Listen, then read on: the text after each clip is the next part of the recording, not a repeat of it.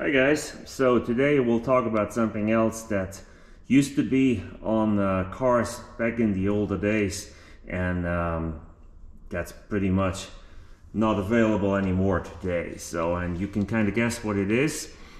Not the headlights, of course, but it's the little wiper, the headlight wiper. So I know headlight wipers were not on many cars, but I do know Mercedes had them, Volvos had them, Saabs had them, and I think there was even some. Did the Jaguars have them? Maybe someone knows. I'm not sure. I have another car in mind. I can't remember what it is that had it too.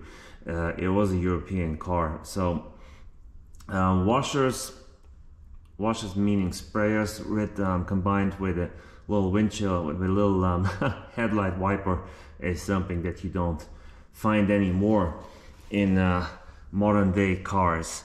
And if you ask me, I think it is a good idea, but unless you drive in a sandstorm or snowstorm and it's plastered on your headlights, you don't really need it. If you have a washing system that sprays water with high pressure on your headlights, it's just as good. It does a great job too. So over in Europe, the cars that have HID xenon lights, they need to have that. Here in the United States we don't, so most cars here don't even have washers for the headlights anymore.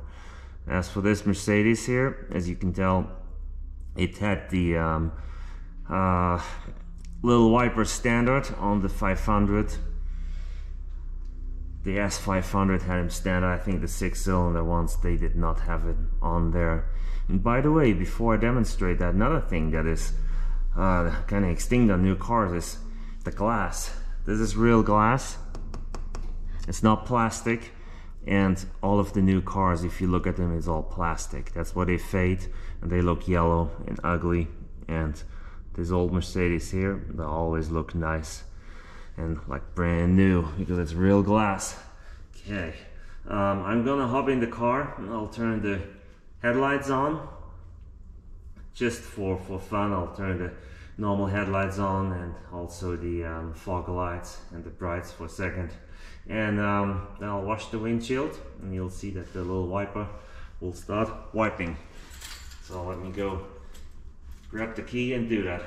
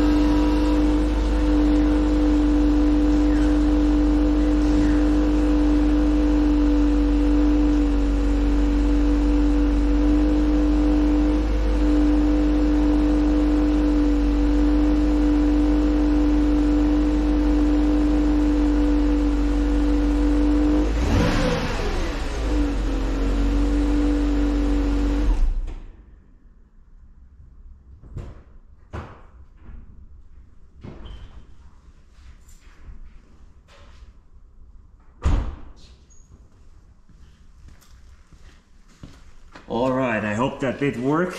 And by the way, what you see now is the fog lights that turn on when you have had your headlights on. You close your door, you lock your vehicle, which I didn't lock it, so you don't have to lock your vehicle. I guess I was wrong. Anyways, those are the follow me home lights that are on right now, and it doesn't have any designated lights, doesn't use the headlights for it, it uses the fog lights for as follow me home lights. It's back from the day when you had to open your garage door by hand so that you can see your keyhole on your garage door, or that you can find your garage, or maybe in the parking lot when it's dark that you can see where you're walking. Interesting enough, many cars had that. Most times all of the lights around the car are on for a minute or two or whatever you set it for. Here it's just the front lights, and it's not the headlights, but it's the fog lights. So we had that. That's number one. And of course, there's a number 2 that I want to show you today. And let's walk, it's on this car as well. Let's walk to the back of the car. Get the camera here. There we go. Look at that. It's this right here. It's an automatic antenna. Now, you'll wonder why the antenna is not in it. Why is it out here? Well, the antenna broke. And no, I don't blame the car for that one. It was just worn out. And I bought the new one, which was not an original one. Probably came from China. And that one wore out really fast. And it just broke and got stuck, and then the whole crap came out. So I was kind of frustrated, and I just drove it without it, and it works too. But I'll buy a new antenna again. Probably a little bit more an expensive one, original one. And it will be fine. The motor works just fine. You can hear it in here when you turn your radio on and turn it off. So what it does is, when you turn your radio on, the antenna comes out. You turn your radio off, the antenna goes back in. That's something cars had back in the 80s, 90s, maybe early 2000s, but you don't see that anymore. Most cars don't even have an antenna that sticks out like that on them anymore.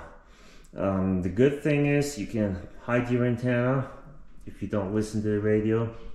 Bad thing is, if you go to a car wash, you don't remember that your antenna extends when you turn your radio on, or even you want to listen to a cassette. We don't have CD here in this car.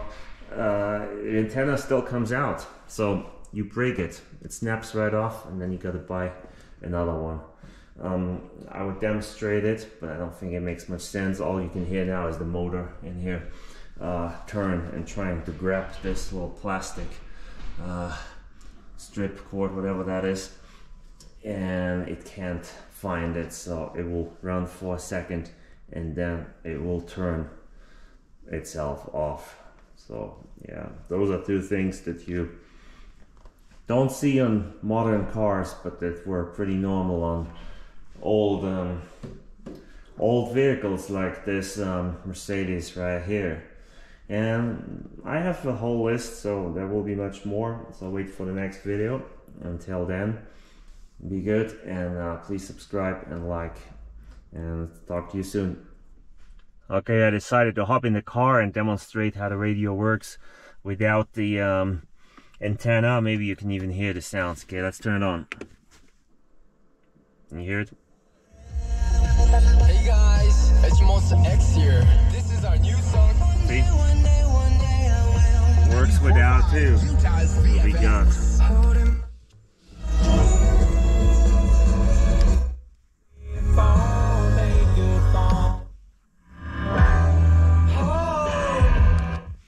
Around on you, you know.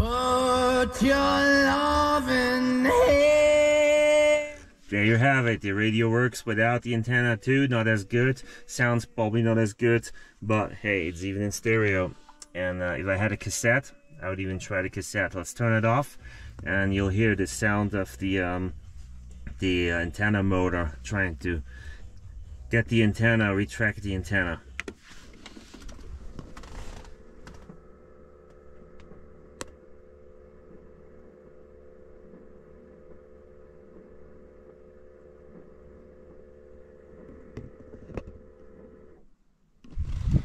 There you go, it's done.